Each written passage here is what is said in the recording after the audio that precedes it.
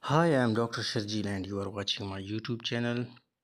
Now here I am showing you congenital blue dot cataract with central nuclear cataract as well. You can see the dots like blue opacities.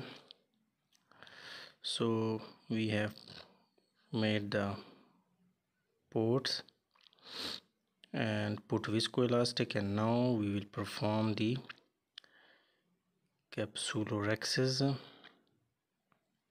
with the help of cystitome. Now capsulorhexis is difficult in congenital cataract. The anterior capsule is thick, fibrotic, and its control is a bit difficult as compared to that of adults. So here almost 2/3 of the capsulorhexis we have done with cystitome, and now with the help of Utrata I am trying to complete the rhexis. So just at the end at 6 o'clock I have stopped capsulorhexis, and now with the help of cystitome I am completing the capsulorhexis. Capsulorhexis is very important in congenital cataract. If you make too much large posterior capsulotomy, you can place IOL above the anterior capsulorhexis 3-piece IOL. So we have planned not to perform posterior capsulotomy because 8 years old kid is cooperative enough to allow capsulotomy post-op.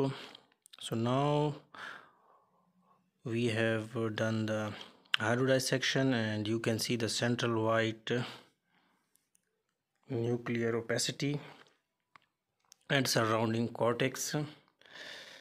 Now you can aspirate it, but with the help of phaco you can remove it within seconds. Now we have removed the central nuclear region, and now we are removing the cortex.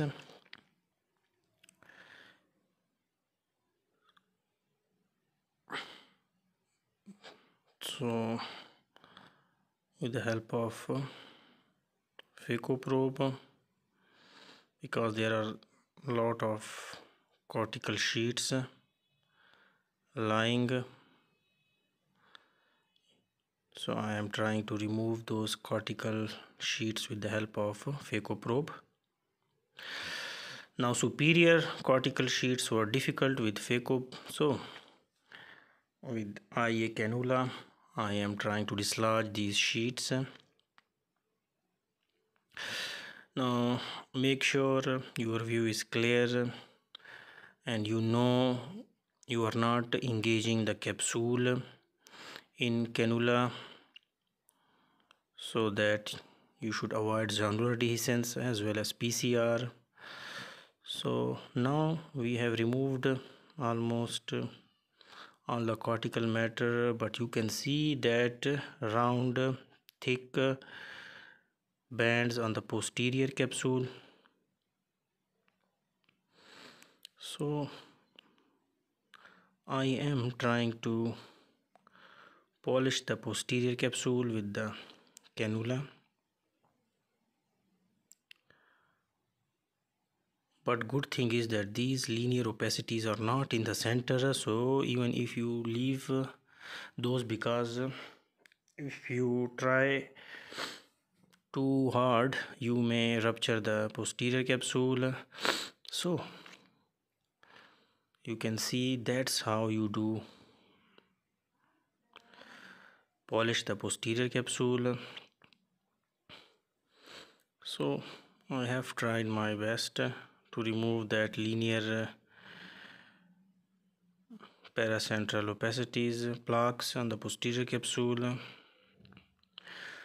but they were not completely removed. So now we are implanting the single piece foldable IOL in the bag.